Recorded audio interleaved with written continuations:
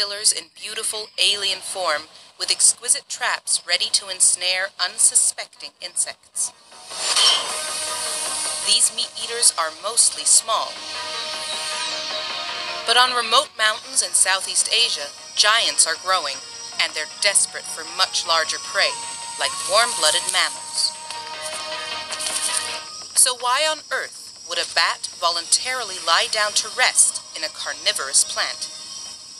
Where did they come from? Why are they here? The rise of the carnivorous plants began between 60 and 125 million years ago. In the age of the dinosaurs, this murderous form of flowering plant began to evolve in places where the soil was poor or non-existent. Across this ancient world, desperately hungry plants that were unable to get nutrients from the soil converged independently on the same solution: eat meat. They didn't have to look far for their prey.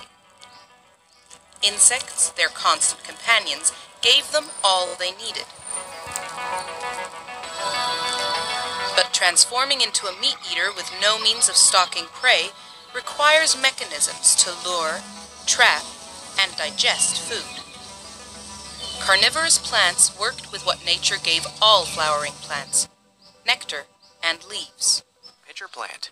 The yellow pitcher plant is another meat-hungry plant native to the New World, found mostly in the southeastern United States, running from Alabama to Georgia, and also through Florida, Virginia, and the Carolinas. Aptly named yellow pitcher plant. The yellow pitcher plant traps insects using a kind of rolled-up leaf, which has a spectacular bright yellow color, and these can grow to a huge 3 feet in height, although most examples are somewhere around 20 inches tall. The pitcher has a kind of lid to stop rainwater diluting the digestive fluid contained within. Hairs on the plant point down toward the pitcher part, directing any curious insect to its inevitable doom.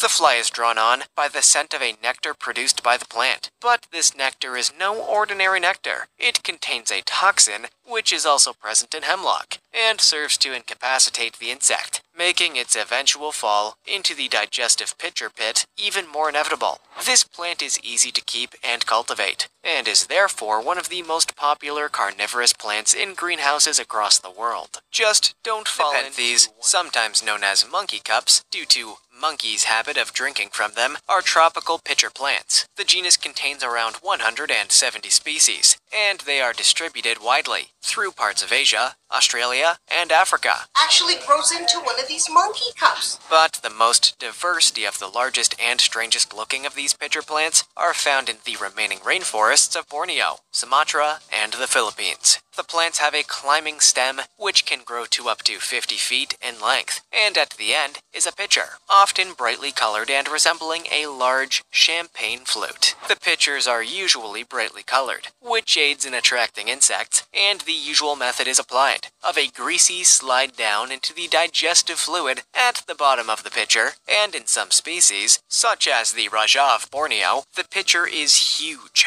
measuring 16 inches long by 8 inches wide across the opening, and they can hold as much as 6 pints of water, or 4 pints of digestive fluid. This makes Nepenthes rajah the only plant species known to regularly trap mammals for food, with rat remains having been found in them, as well as remains of lizards, frogs, and birds. This rare plant has long been sought after by collectors, although efforts are now being made to try and protect its natural habitat from the cobra lily is one of the most unusual looking plants in nature. It is native to North California and Oregon, and is a very rare plant with cool running water. If you are lucky enough to find one of these pitcher plants, you may witness its incredible feeding habits. The tubular leaves stand up and widen like the head of a rearing cobra, giving it a spectacular, if uncanny and alien-like appearance. Furthermore, the leaves are partially translucent, which helps to confuse any unfortunate creatures who wander into the plant, leading them on to their doom. Living in poor soil means the plants must supplement the nitrogen content in their diet with carnivory, unlike other pitcher plants which collect rainwater. The cobra lily has a form of plump, which draws water up from the roots, and it is able to regulate the levels within, something unique in the plant world. This system, although complex, is much more efficient than other pitcher plants, and the cobra lily is usually filled with the remains of its There's victim. Perhaps no other carnivorous plant as famous as the Venus flytrap, the startling leaf mechanism, resembling a kind of spiked alien mouth in green and red, give it a creepiness and extraordinariness that few other meat-eating plants can match. Instead of letting the flies or spiders simply drop into a tank of fluid or get stuck on a resin trap, these have jaws that clamp shut on prey, and the way they work is surprisingly complex. Once a fly lands to start drinking up that sweet, sweet sap on the inside of the jaws, it will almost certainly trigger one of the tiny spines, which are on the surface of the leaf. This sets a timer running, and if the fly hits another one in 20 seconds, the trap will close. This is to reduce closures on useless items, and make sure it's a moving fly. Also, half-trapping a fly is fatal to both fly and plant, as the bacterial decomposition of the fly will seep into the exterior of the plant, while within, a special antiseptic is produced to make sure this does not affect the plant as it breaks down and digests its prey. To avoid this, the digestive enzymes are only released once the fly has hit 6 or more triggers, following the closure of the trap. So the Venus flytrap can be sure it's caught a nutritious live insect, and not just a piece of leaf or bark. The plants are found in a tiny area around Wilmington, NC, and an estimated 5 million of the plants in 1979 now stands at just 160,000 in the wild, a massive 93% destruction rate. Thought the Venus flytrap was amazing, then the water wheel plant is here to up the stakes. Whatever the Venus flytrap can do, this fascinating and endangered plant genus can do underwater. It is an aquatic plant which uses snapping traps similar to the Venus flytrap to catch water insects, tadpoles, and small fish.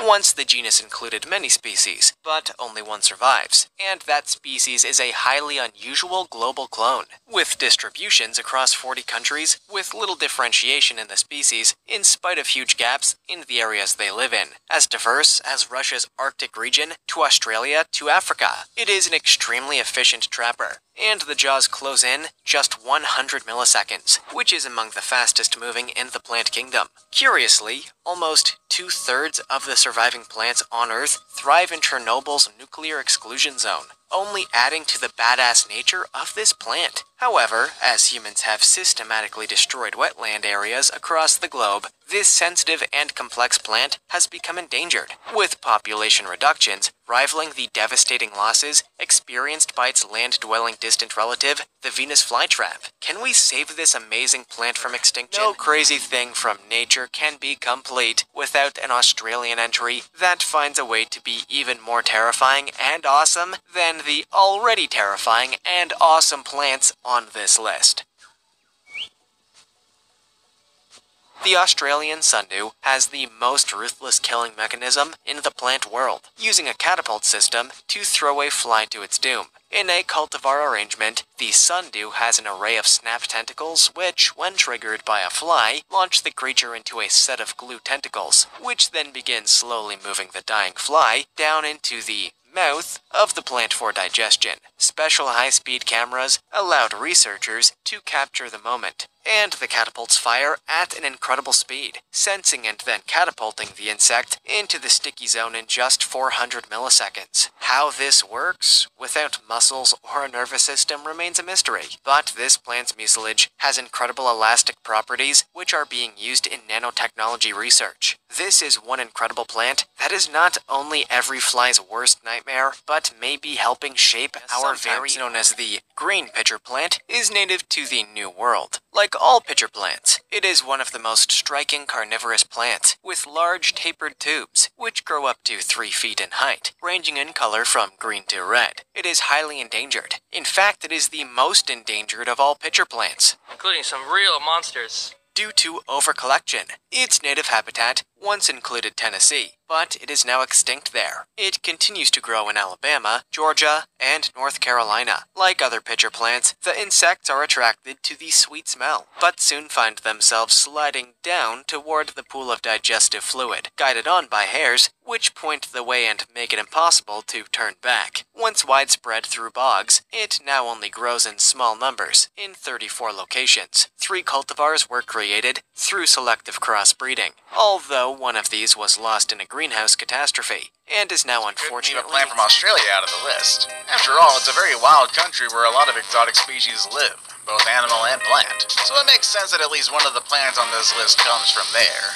And that would be the moccasin plant, which was first found in the southwestern part of this huge country. Once again, like most carnivorous plants, the moccasin plant releases a sweet smell that brings insects close to its pitchers, which, by the way, are shaped like moccasins, and in those pitchers that the insects get eaten and digested. It's actually a very torturous event, as the pitchers have translucency, which makes the bugs confused and knock themselves while trying to go through what they think is a way out of their suffering. Something odd about this plant is that it has features that make it more related to flowering plants rather than the carnivorous ones. But then again, some things in science can't be explained, and we have no choice other than enjoy and admire the twisted way in which everything functions around us. Normal plants use nectar to attract pollinators. Carnivorous plants use it to lure insects to their death. Some even disguise themselves as flowers.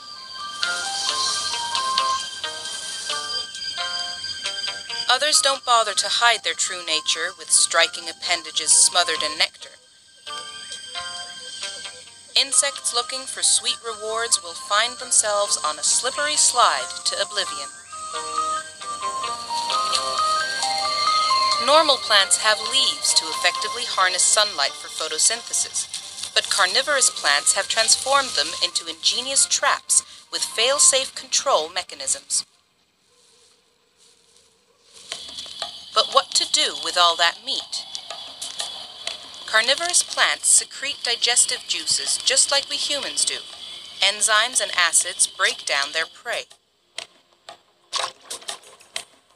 But all these clever adaptations come at a cost. To lure, trap, and consume their prey, carnivorous plants need to use a lot of energy. And there's another problem. Their modified leaves are no longer the right shape to extract enough energy from sunlight.